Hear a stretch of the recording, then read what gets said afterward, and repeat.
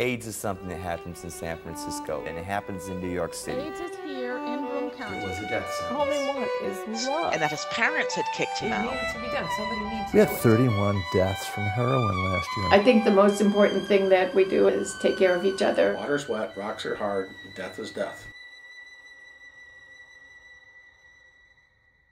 When I knew, that we were going to do this taping, and I knew I was going to have to sit down and talk about some of these things, I've been having dreams, some good, some bad, for about 3 or 4 weeks now. Just remembering these people that I haven't thought about in years, and it's been, at times good, at times, very troubling, very sad.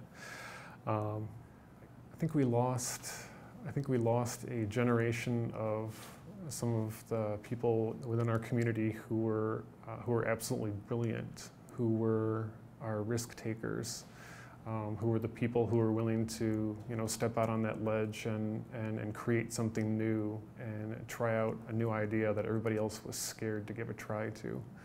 I don't know what we've lost. I can't quantify it because there's so many 25-year-olds who died, who never made it to 40 or 45 when their gifts, would have come to full fruition. What have we gained?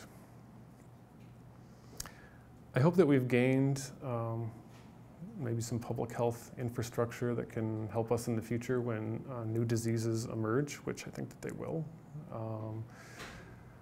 I think the fact that we've been able to do things like open up syringe exchanges, and that's become an accepted practice, and we know that that's doing good, is something positive that's come out of it. I would hope that in certain quarters we're able to talk about sexuality more freely.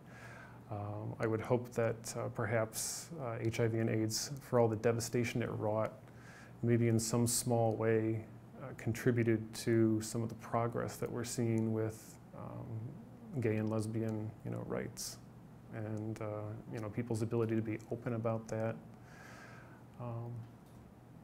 I hope.